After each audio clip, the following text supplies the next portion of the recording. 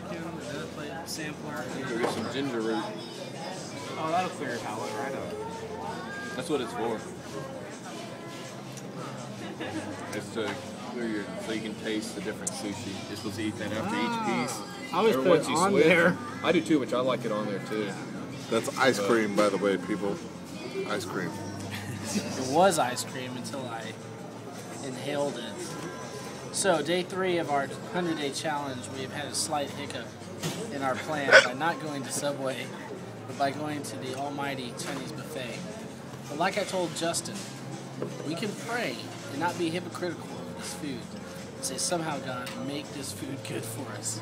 Because what we could do is say, God, help us to choose the right food and help us to eat the right amounts in the right way to honor Him. And that's what we did today. So you feel like you did that? I ate a lot of non-fried, except for that first plate. I ate a lot of chicken, not too much, except for that last plate. And then I had the right amount of ice cream to cleanse the palate. Just a little scoop. It was perfect. It was very good. I had water the whole meal, no Diet Coke. That was a nice change. And our server gave us a lovely flower. It smells just like cotton. Very nice. It was very pretty. I want you to see. So we had a beautiful meal together.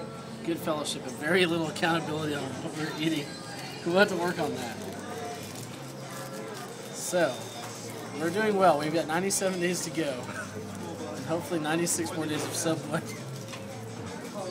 And no more buffet. All right. How much you eat, what you eat, and how you do it.